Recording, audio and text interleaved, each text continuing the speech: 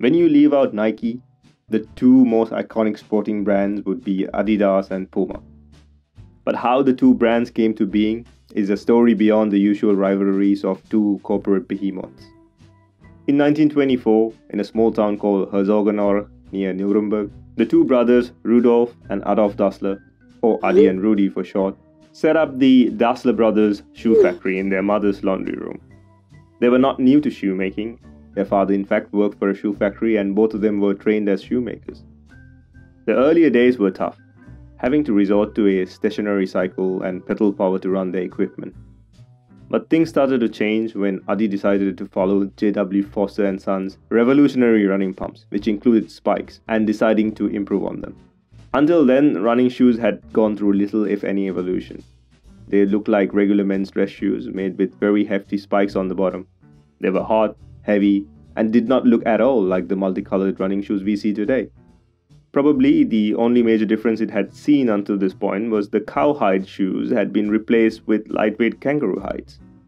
Adi Dassler started to experiment with what he had learned in his days as a shoemaker to see if he could improve them with lighter materials and better spikes.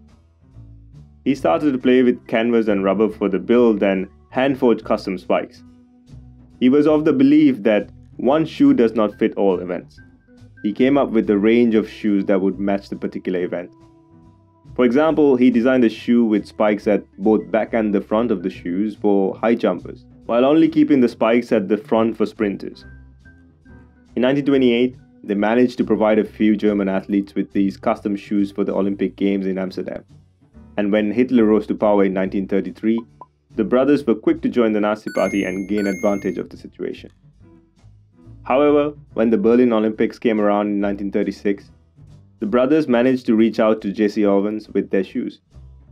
This would mark the true turning point for the brothers, as Jesse Owens would go on to win 4 gold medals in the sprint and long jump events and become the most successful athlete in the 1936 Olympic Games. Soon after this success, their shoes will come into high demand and the business will take off in exponential fashion. But as the Second World War was brewing in the background, their relationship started to sour too. No one is exactly sure what had happened between the two. One story goes that during an Allied bomb attack, Adolf and his wife took cover in a bomb shelter already occupied by Rudolf and his family. "The dirty bastards are back again," Adi had said quietly, apparently referring to the planes. But Rudolf thought the comment was an attack against his family. Of course, this story was never verified. Soon thereafter, Rudi was called for service while Adolf kept the business running and opening their factory to the Wehrmacht force, making army boots and later the 88mm Panzerträg, also known as the tank's bane. Rudi, at the end of his time in the military, falls into the hands of the Allies. Unlike Rudi, Adi has had his reservation about the regime, and Rudi suspects that his capture was a result of his brother turning on him. This is another version of their fallout.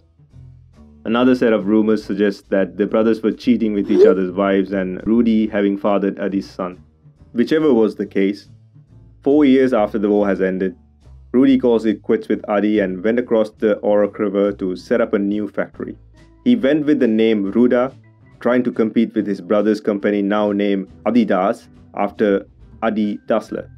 Rudi quickly changed his company name to Puma.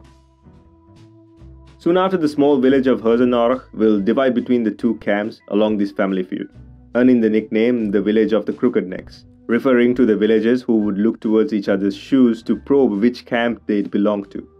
At one point, the rivalry would extend so far that the shoes you wore would determine which pub you went to or where you would go for your groceries. Klaus-Peter Graberlein of the local Heritage Association once told, quote, "There was a time when you would have risked the wrath of your colleagues and family if, as an employee of one of the companies, you married the employee of the other. Even religion and politics were part of the mix. Puma was seen as the Catholic and politically conservative, while Adidas as the Protestant and social democratic." End quote. In the present, neither company is controlled by the descendants of their founders. The brothers are long since dead in the 1970s. Puma is majority owned by the French luxury goods maker Kering, who also owns many brands like Gucci and Yves Saint Laurent. Adidas is owned by many institutional and private investors. The factories have also moved on to countries with cheaper labor, and both brands having incredible global awareness, albeit Adidas clearly having the bigger market share. Both companies still have their headquarters in this small town, and anyone in this small town of cobbled streets and half-timbered houses will tell you that their rivalry is mostly gone, with employees from some 90 nations now working in this same town. In 2009, a symbolic football match was played between the two companies to mark a new era of peace. Coming to the conclusion of this story, many believe that the two brothers never made peace with each other, and now have their gravestones on either side of the town. But according to Puma's in-house historian and close confidant of Rudy, in 1974, just 6 months before Rudy's death, they got their drivers to take them to a secret meeting in Nuremberg for half a day. But of course, they could never tell their wives, and certainly not their workers, because it would have been bad for business. Thanks for watching. I'll see you next time.